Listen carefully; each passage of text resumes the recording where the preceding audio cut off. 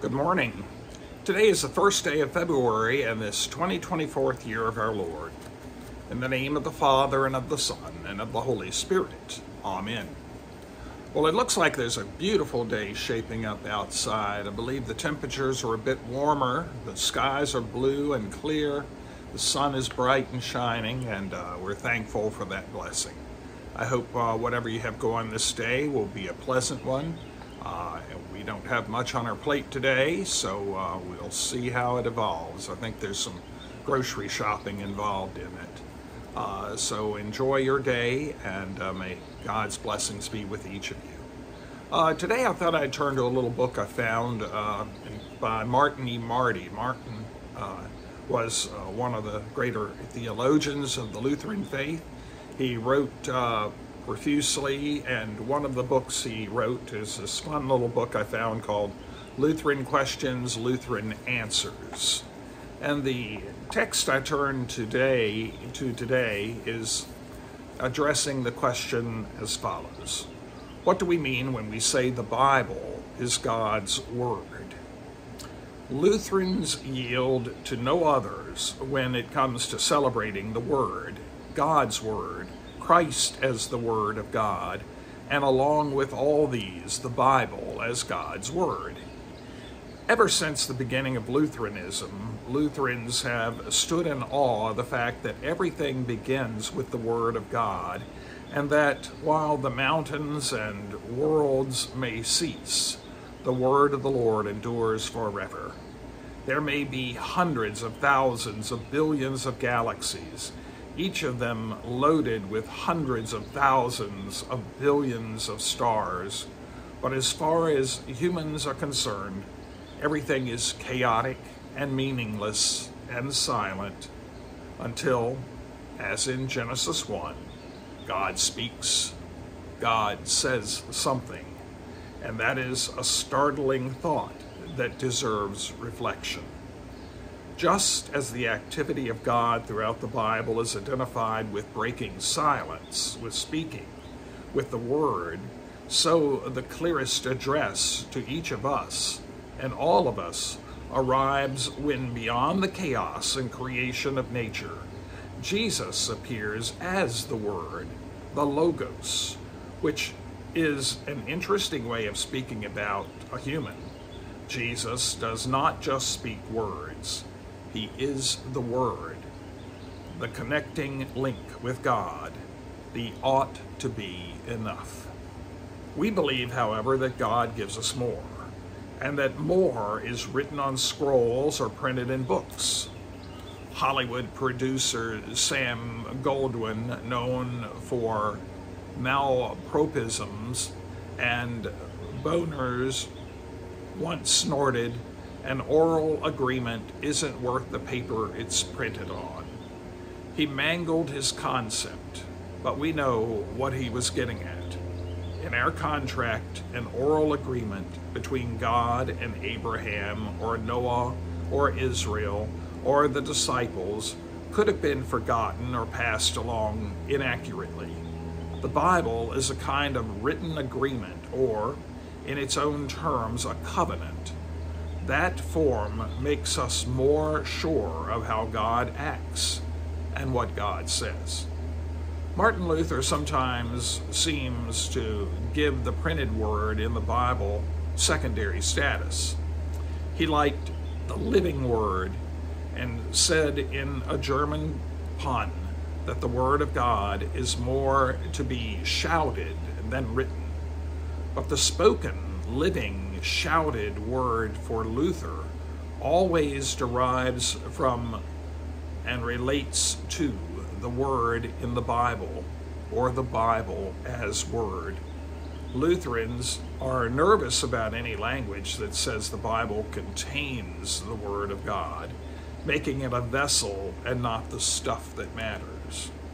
The purpose of the Old Testament, the scriptures that Jesus had studied as a Jew, was to be searched, because in these scriptures we have eternal life. Yet we find this only when we find Him. In the Gospel of John, chapter 20, verse 31, the purpose is clear. These signs are written so that we may come to believe that Jesus is the Messiah, the Son of God, and that through believing we may have life in his name. And let us pray. You have given to us a holy trust, O Lord, your living word in Jesus Christ, the word that became flesh, your word spoken at creation that brought into being our life and being. Help us to cherish your word, O Lord, to read it, to study it, to imprint it upon our very lives, our very hearts, and that it might transform us into that which you have created us to be, your servants, the people of your word, of your creating. We thank you, O Lord, for the gift of Scripture, as it informs our lives, as it shares that story of your redemption of humanity in its brokenness. We thank you for your word that reveals the very ethic for our life, our being, our living. We thank you, O Lord, for that word which gives us hope for the tomorrows which are forever for us who would believe. We thank you, O Lord, for your precious word that guides our pathways each day in the things that we might say and the things that we might do, all for the purpose of helping this world become a better place. Strengthen us, O Lord, in our journey to understand your word, your will, and your way for us.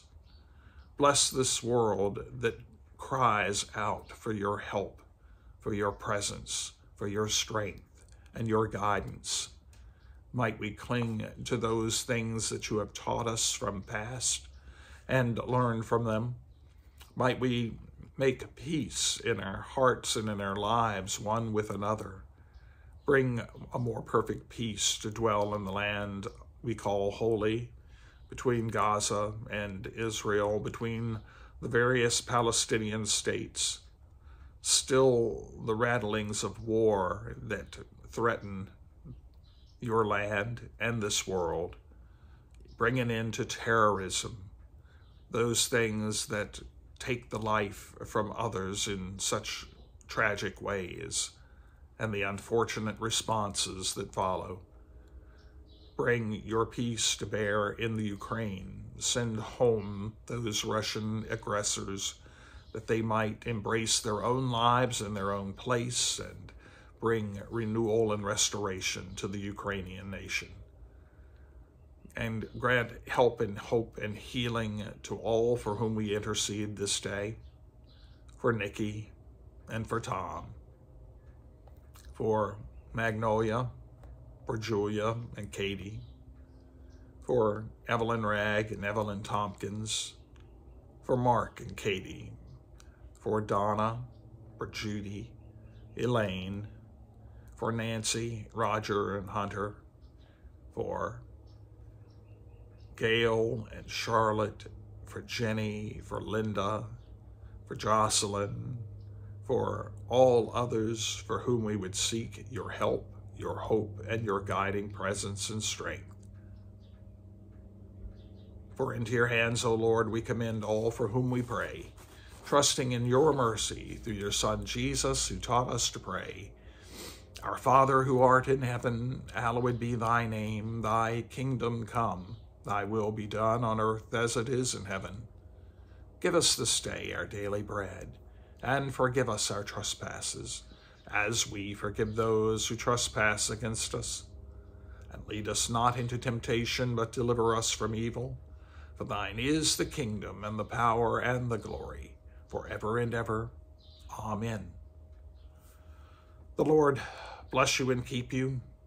The Lord make his face to shine on you, to be gracious to you.